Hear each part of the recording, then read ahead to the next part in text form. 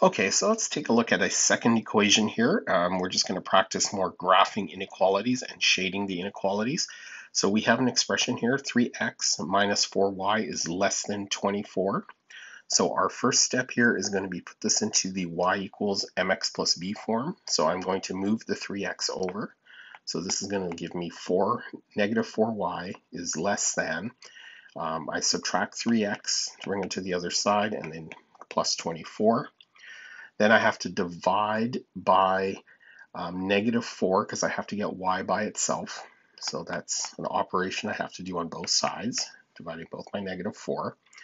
Now the only thing what happens here is whenever you divide by a negative, you need to flip the inequality in the expression. So this is now greater than.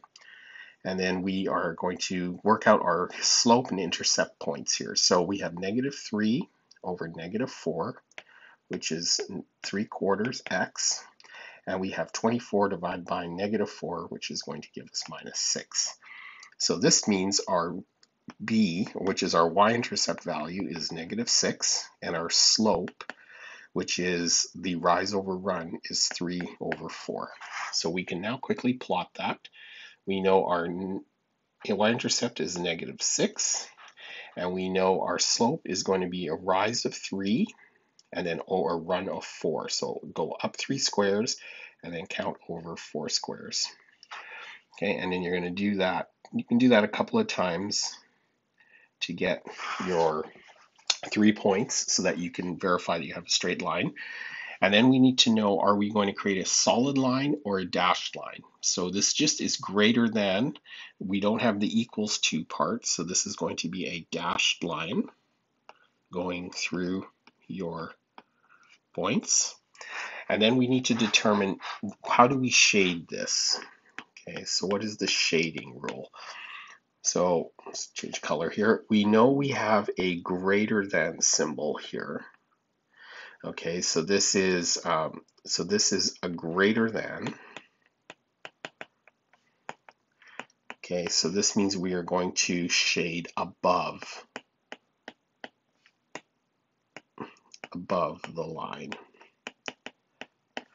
Okay, so that means all values above the current boundary line, which is just values right here.